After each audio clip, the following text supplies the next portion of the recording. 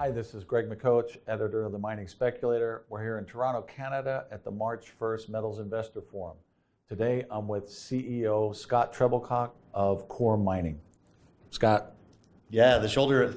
Yeah, the elbow bump, yeah, right? That's what we're doing this year. So, yeah, coronavirus, who'd have thunk, you know, the bubble markets were going to meet a pin sooner or later. It just happened to be named coronavirus. Right? That's right. I mean, I think all gold CEOs like myself hate to admit it, but we're all doomsdayers in the end. Yeah. Any disruptions in volatility in markets are only going to be good for gold.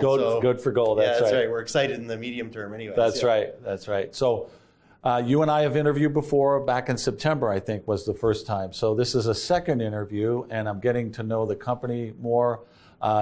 You are a gold production story. So I love gold projects. Anything related to gold, I think, is going to do very well. Your flagship project is in California, if I remember right. That's correct. The Imperial project. The Imperial project. So where do things stand there?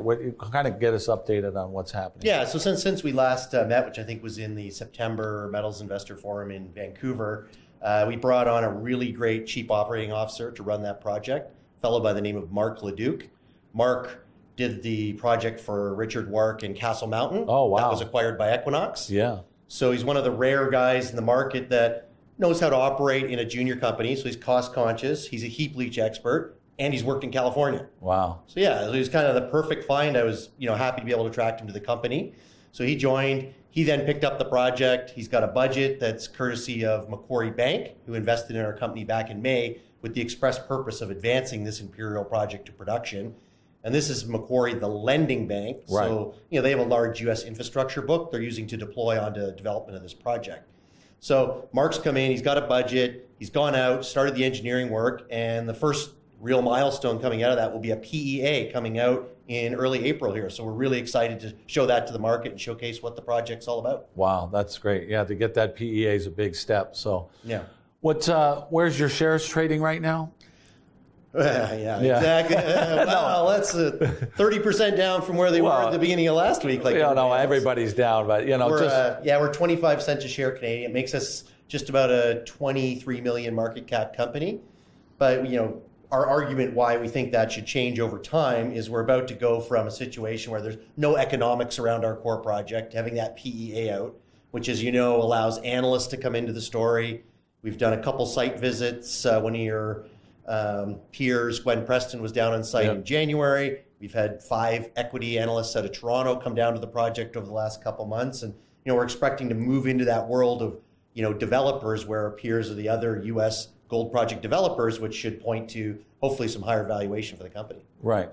So one issue that's going to come up, you're in California. So everybody thinks regulatory, California. I know otherwise. I've seen projects get easily permitted if it's in certain areas of California. So what's your situation? How does that work? Yeah, so the namesake county for our project is Imperial County. Okay. So the county in California, as you said, is very important to permitting because the county applies California law to federal land. Right. And our project is on Bureau of Land Management land in California. So the county is very important. They apply environmental law and reclamation law, which are very strict in California. So we're happy to comply with all of those regulations. We have a great project. And then, as you know, the BLM has been driven to be more practical to development by recent federal governments. Right. So I think we've got, 2 parts of the equation, on the permitting side where we've got support to go put a mine into production here. We just got to go through the land use permitting process in California. So we think there's line of sight to getting the mine permitted. Cool. And timeline to production, what that would be the next question that investors are going to ask. Correct. You get permitted, let's say you get the money you need, what would be the timeline to? We'd like to think 2 or 3 years is a practical time frame. That you got to go through the process. We have to engage with stakeholders in the communities. We got to make sure that this is a development that Imperial County wants. Right. We comply with all the laws, and then we should have a right to mine the project. Right. 2 to 3 years. We're lucky in this case that we have water under the property. There was a drilled water well by a past operator. The water levels are still in the same place. There's no local users. You're 25 miles from the nearest farm in the Imperial Valley. The only other local water user is the Mesquite mine, which is in the Equinox Gold Company. So I think we're in a good place with a lot of ingredients that point to line of sight to production. Perfect. Yeah. So your shares outstanding right now are 89 million straight 89? and about close to 100 million fully diluted. We've got obviously some options to management and Right. to motivate us to drive up the course. share price. And we've got a few warrants, but they're priced at 75 cents. They're not in the money yet. I'd love to get there and exercise those, but hopefully that's the next step down the track. Yeah, well, I think I'm very bullish for gold, so I think there's a very good chance that could happen. Cash in the bank, how's the treasury? Yeah, we got 3.1 million Canadian. So great. Yeah, we've got enough money to get the permitting rolling. We've also got a little extra money in the budget to do some exploration. So we've got a drill turning on one of our exploration projects up in British Columbia as of this week. Yeah. And we're looking to take a 1 million ounce low grade deposit that was drilled in the past, Yeah. drill out a higher grade component of it and extend it at depth and try and change the nature of that project. It's still exploration, but we're pretty excited about the potential results.